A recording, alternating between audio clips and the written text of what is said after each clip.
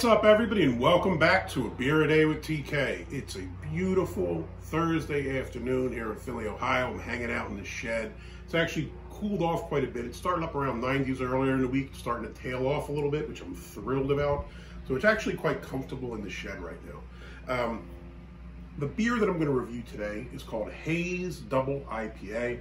And this is a beer from the Treehouse Brewing Company out of Charlton, Massachusetts.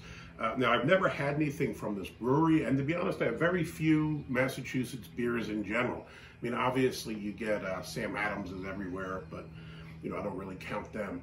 I've seen a lot of videos on Trillium and some of these other really good breweries from Massachusetts, but I really haven't seen many beers from New England in general. I know I did one on that Connecticut, Central Connecticut something or other, Connecticut Valley, didn't really care for that beer. But don't really see too many New England beers out this way, so I was kind of excited to get this one. Now, this is one that was sent to me by Pete, so I assume he got it somewhere in southeastern Pennsylvania, in the Philly area, maybe Delaware, and shipped this out. So I was kind of hyped to see it. Now, again, I'm not a huge IPA guy, but it is good to try different varieties. Can't just drink the things you like all the time. And if, you know, the ratings are anything to show, this should be a prime example of what an IPA should taste like. So on Untapped, this gets a 4.48 rating, so very high. BeerAdvocate, 4.58. Now, here's the thing that shocked me. If you go to BeerAdvocate, they kind of have the scores that are put together by the people that review the beers, and then they have kind of like the aggregate score up at the top. This got 100 world class. So I think this might be the first or second beer that I've ever had that scored that high. I think one of the Belgian ones Pete sent out previously, I don't know if it was a 99 or 100, but it was somewhere close. But this gets 100, a score of 100. So I'm going to assume this is probably going to be pretty good, and I'm excited to be able to try it. All right, Treehouse Brewing Company. I'd never heard of them, so I looked them up on the website. And it looks like they have their hands in a lot of different pies. It looks like they also have a distillery, and it looked like a sandwich company as well was attached to the webpage. So it looks like they're doing quite a few different things. As far as the types of beers they have available, they had a bunch of them listed on the site. Overwhelmingly looked like they were IPAs or some variants on that, so double IPAs, hazies, you know, whatever it might be. They did have a few others though. They had a Pils, a Helles Lager, a coffee stout, so I guess they did have some offerings for those of us that aren't hopheads. But overwhelmingly, it seemed like there was about 10,000 different types of IPAs. Also worth noting, when you go to the web page, the landing page, I guess one of the first things you see is "Welcome to the Juice Factory." JJJUICEEE Factory. So I guess they're kind of embracing their reputation for being a really good IPA brewery. And, you know, obviously they had lots of different choices for the IPA drinkers. Now, let's read the side of this here. We're excited that you are holding Treehouse Brewing Company's hop-saturated double IPA Haze.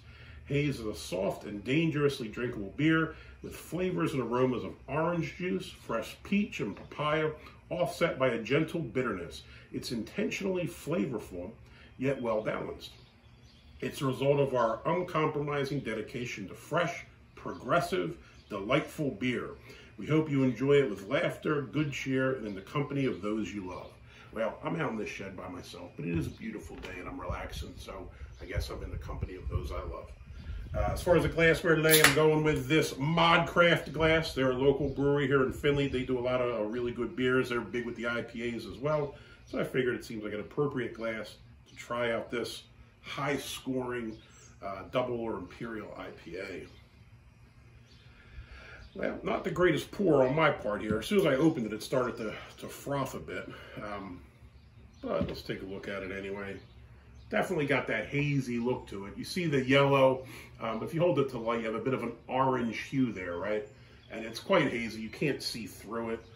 Even if I hold it up to the outside light here, I'm not really seeing through it. The head looks really nice. Now I have about a hand and a half's worth of it here, but it does look like it's a kind of nice white frothy head.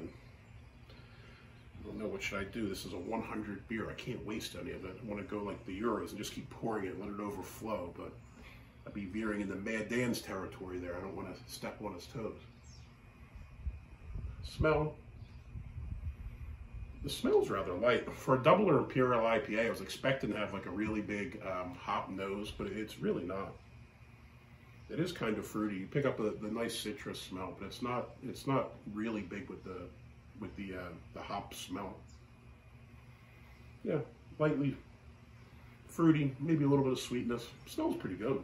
All right, let's give it a shot. See if I can make it through this head.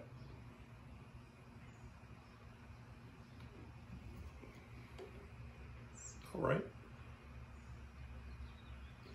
No matter what I do, I just keep getting more. Look at it, almost looks like ice cream. The head is so nice. It's not really going anywhere either, man. Medium bodied. There's something to this, you can tell. Now, I will say this. The first thing I kind of noted when I took the big sip, you feel the hoppiness kind of in your I guess, your throat and your stomach as you kind of drink it. My problem with IPAs has always been they give me heartburn. So I've taken Meprazole, been taking it for years for heartburn issues. I don't really dislike IPAs, but the hoppiness tends to get me. I do notice it, but I don't think it's overwhelming. It's kind of strange because you don't really taste the big hop presence, but as you drink it, you can kind of pick it up a little bit. Now, as far as the taste, like I said, probably medium bodied. You pick up the fruitiness right away. I know it said it had notes of peaches, papaya, and that kind of stuff. I would say I'd probably pick up more of the citrusy notes first. So it said the orange juice. I pick up the citrus, but I don't think that it's orange juice per se. You do pick up that nice citrus presence. I think you can also taste kind of like a sweeter peach fruit flavor as well. And again, the papaya, I think I said this in one of the other videos, I've never eaten a papaya. I'm not big on mangoes and papayas and those kind of fruits. They tend to be messy and get all over you. So I don't really dig them. So maybe the sweetness is some papaya as well, and I'm just, not well versed in that taste. To me, you do pick up kind of like a peach sweetness, which I quite like. You do pick up a bit of malt, and then you definitely pick up some hoppiness. And again, it's probably more of a citrus hoppiness, I think. But it works pretty well with what you have going on here. Like I said, obviously this is well received. It has a 100 rating on BeerAdvocate. But the thing that I like about it is, a lot of times when you see breweries do IPAs, they seem to think the answer to a better IPA is just cramming more hops into it, right? So if, X amount of hops is good, 10 times X hops is better, or squeezing as much as you can into the can. And to me, that's really not a good approach, right? I mean, this is like pizza. I don't know. I'm an East Coast pizza snob and purist, but to me, I don't ever want more than one topping on my pizza. So if I have pizza, I'll get maybe pepperoni or sausage or whatever, one topping. Once you start throwing all that crap on there, it ceases to be a pizza. And it, to me, it takes away from the pizza itself. And I view beer as the same thing. Once you start throwing too many ingredients in it, it becomes muddled and it distracts you from the beer itself. This doesn't do that. This is well-balanced, nice flavors. Pick up the citrus, you pick up the fruit, you pick up the hops, but it's not hops for hops' sake. So, again, when I saw this was a double or imperial IPA, I thought, this might be good, but it ain't going to be for me. This is. I could drink this, even though I felt a little bit of the hoppiness kind of going down the throat when you drink it. It's not a bad beer at all, and it's not too hoppy for those of you that might not be big hopheads. But I think for those of you that are hopheads, it's still hoppy enough. You know that it's there, and it tastes really good.